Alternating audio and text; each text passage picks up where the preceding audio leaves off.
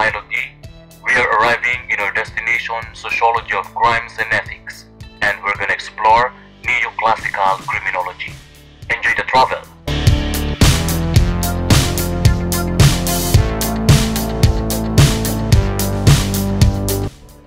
Ano nga ba ang Neoclassical Criminology? Sino sina Gabriel Tarde at Raymond Saleiles at ano ang kanilang ambag sa Neoclassical Criminology? At ano ang konsepto ng crimes and punishment na nakapaloob dito? But before I explain them all, don't forget to click like and share buttons on our FB page and subscribe to our YouTube channel and tap the notification bell.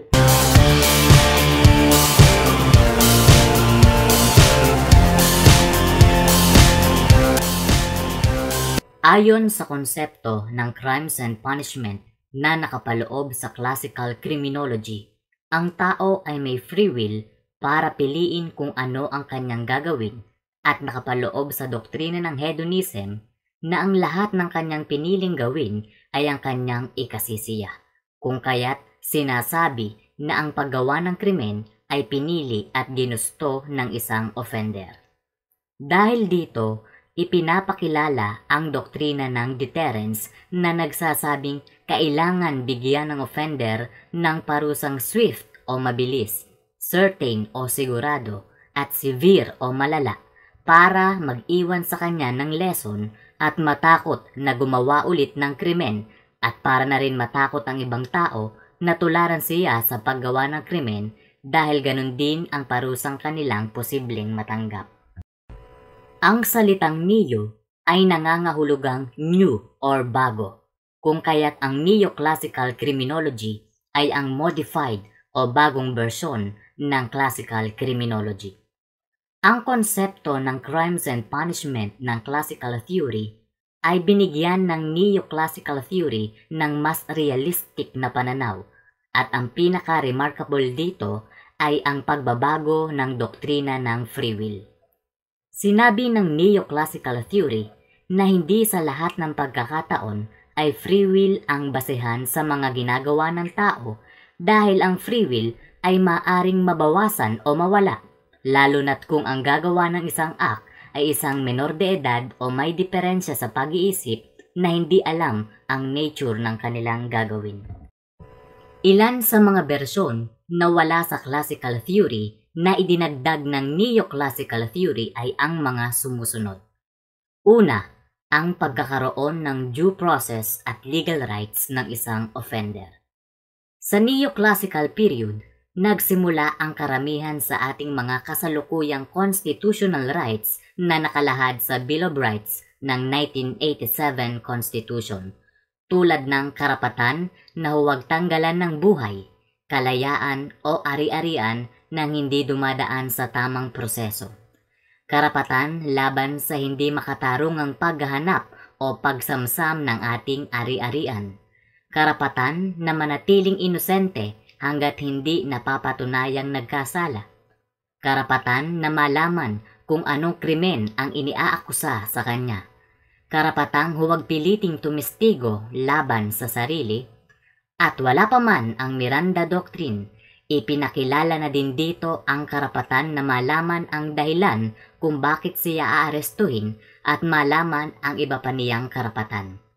Iyan ang mga halimbawa ng mga karapatang ibinibigay sa isang offender na ipinakilala ng Neoclassical theory. Ipinakilala rin ang pagkakaroon ng alternative imprisonment at conditional sentence. Ang alternative imprisonment ay paraan ng pagpaparusa na hindi nahahantong sa pagkakabilanggo, samantalang ang conditional sentence naman ay ang pagkakabilanggo na ang offender ay maaaring makalaya ng mas maaga kaysa sa itinakdang panahon ng paglaya. Ito ang mga ugat kung bakit mayroon tayo sa kasalukuyan na tinatawag na probation, parole, commutation of sentence, pardon, at iba pa. Dito din nagsimula sa Neoclassical theory ang pagpapabigat at pagpapagaan ng sentensya na tinatawag nating aggravating at mitigating circumstances.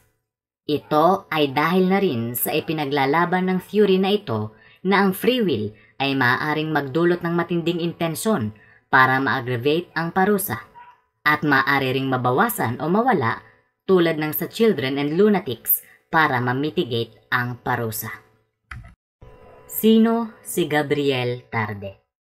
Sinasabi na ang French sociologist and criminologist na si Tarde ang isa sa mga founders ng Neoclassical School of Criminology. Ito ay matapos i-adapt ng France ang libro ni Beccaria na pinamagatang De Delite e delle Pene at matapos na madiskubre ang ilan sa mga kakulangan at unrealistic views nito. Ipinakilala ni Tarde ang kanyang aklat na may title na Penal Philosophy na nagsasabing punishment should focus not only on free will but also in individual circumstances. Ibig sabihin ay kailangang ibase sa age, gender at social class ang pagpaparusa at dito natin mai-apply ang kaninang pinag-uusapan natin tungkol sa aggravating at mitigating circumstances. Na ang halimbawa nito ay kung sakaling minor de edad ang offender, pwedeng bawasan o i-mitigate ang parusa dahil bawas din ang kanyang free will sa paggawa ng krimen. Sino naman si Raymond Saleiles? Si Saleiles na isang French jurist at estudyante ni Gabriel Tarde ay nagpakilala ng kanyang libro na may title na Individualization of Punishment. Ang pinaka-highlight ng aklat na ito ay nagsasabing not everyone who commits a given act should be punished identically. Ibig sabihin ay ipinaglalaban ni Saleiles na kahit pareho ang krimen na nakomit ng dalawang tao, maaari pa rin na maging magkaiba ang kanilang parusa. Isang halimbawa nito ay kung ang isang offender ay nakapatay sa unang pagkakataon o yung tinatawag nating first-time offender, kailangan iba ang parusa niya sa repeat offender na nakapatay sa dalawa o higit pang pagkakataon.